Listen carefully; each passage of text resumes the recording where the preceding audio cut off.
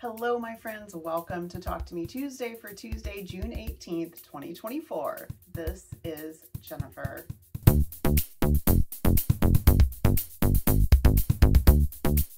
We're pointed a slightly different direction today because I've been updating my room. Last week, I told you guys that I was thinking about upgrading my embroidery machine, and I did it. It's something I've been thinking about for a long time. For my TTMT friends that I went to Houston International Quilt Festival with in 2022, I was looking at embroidery machines the whole time I was there.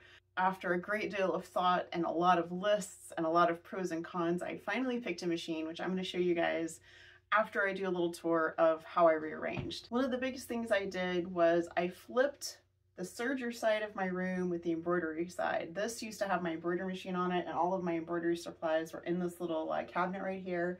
Now this is serger supplies and then some extra just like room supplies. I also did some rearranging on the wall. The major change there was this is my thread rack. This is where I keep all of my sewing thread. So I keep my sewing, serger, embroidery, and quilting thread separate just because it's easier for me to find it that way.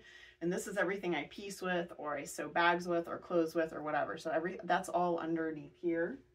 Give you a little sneak peek of that. I use a curtain on these to keep the dust, the cat hair off, and to just protect them from the light. There's also, I have like a little strip of fabric that goes all around the top and down the sides that helps with that as well. See, I rearranged some of these things. They used to be over my sewing machine, and because I moved this, I shifted some things to the left and some things to the right. The other thing that I did during the week is what I think of as infrastructure. It's just basic organization that makes the room work better for me. I have my own way of doing things and I have my own way of organizing, and I want it to make as much sense to me as possible. I really love to be able to put my hands on things almost immediately. I made labels on my Cricut for all of my sewing machine boxes. I have a little box this size, or like a school box size, for all of my machines. I labeled my machine boxes.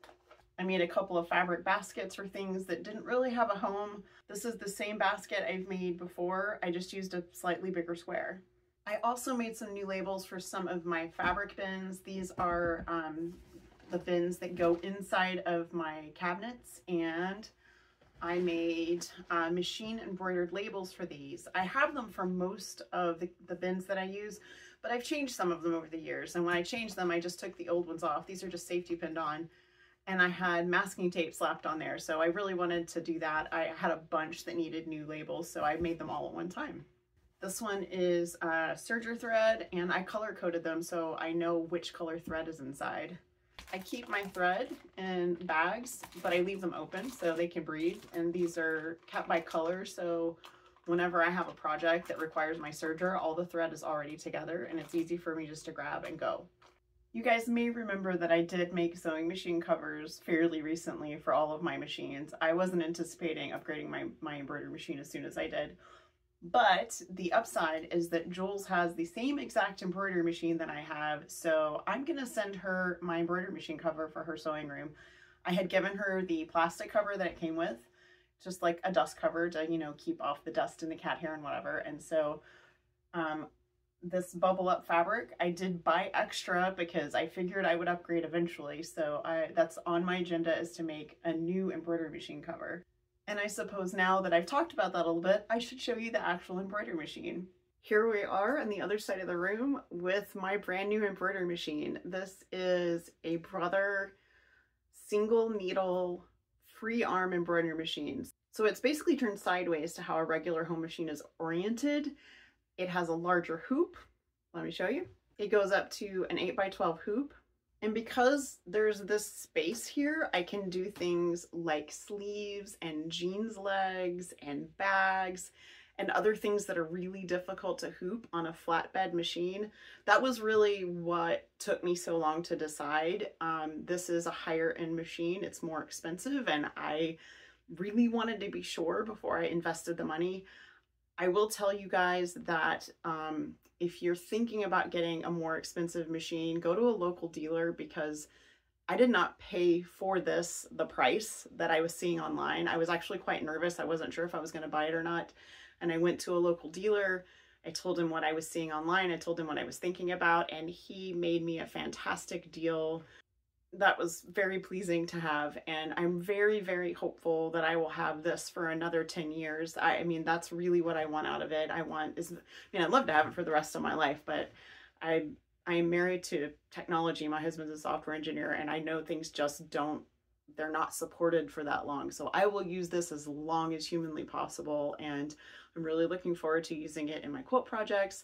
I've already stitched out some book titles. I've done some practice stitching. I've stitched on some jeans, and I'm gonna have all kinds of fun stuff to show you guys. The label I showed you guys for the bin that has my serger thread in it, I stitched that out on here. I was able to do a whole bunch of bins at one time because the hoop is so wide. It's much easier for me to see this screen. I was really struggling with that tiny little black and white screen. This is a full color screen and it's bigger, so I can really see it better. And something this does that I kind of knew that it did, but I didn't really understand the impact it would have, is it cuts almost all of the jump threads, which if you have an embroidery machine, amazing. That's so much less work when you're done to cut off all those little threads.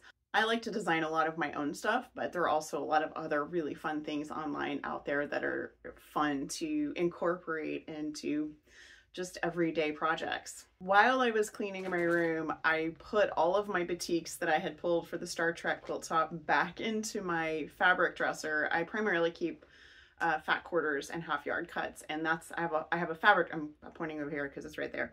I have a fabric dresser for that, and I got all of my fabric back in except for the blues.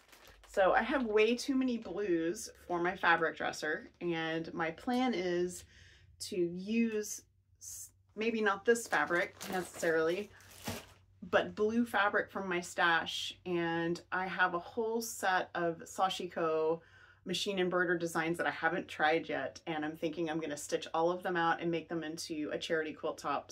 Since I've already donated all the charity quilt tops I have, I thought that would be a really fun way to start making tops again. So my friends, that is going to be it for me. If you have any questions about how I organize my sewing room, I would love to show you more. I could talk about it forever because it's one of my favorite things to do. If you want me to share any of my little tips or tricks or whatever, just let me know and I'll be happy to share. I do have a tutorial in the back of my mind that I will be posting to YouTube pretty soon. It's not a raggedy rescue, but it's a little hack that I do for making the front pockets on my jeans longer. I like a deep pocket, and a lot of jeans that fit me don't have a nice pocket. I think that's going to be it for me. You guys have a wonderful week. Have a crafty week. Make sure to share your videos. Let me know if you're working on the Talk to Me Tuesday block of the month. New block coming up on July 1st. And I will see you guys next week. Bye. The other thing I did during the week was some